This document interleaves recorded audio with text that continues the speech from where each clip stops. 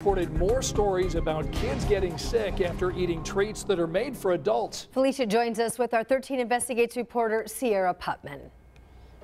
Thanks, guys. And Sierra's here, and you've actually been looking into how this happens and how often this happens. Exactly. And we're talking about candy and other snacks that are laced with cannabis products, mostly THC. You know, that's the active ingredient that's in marijuana. And we brought a couple of examples, so we want you to take a look and see if you can choose which one's the candy and which one is the edible. Oh, this is my favorite candy, too. I mean, these two look the same, but this one looks different, like maybe it's a different kind of product here. I'm going to say this is THC here. That's not the THC. No. Nope.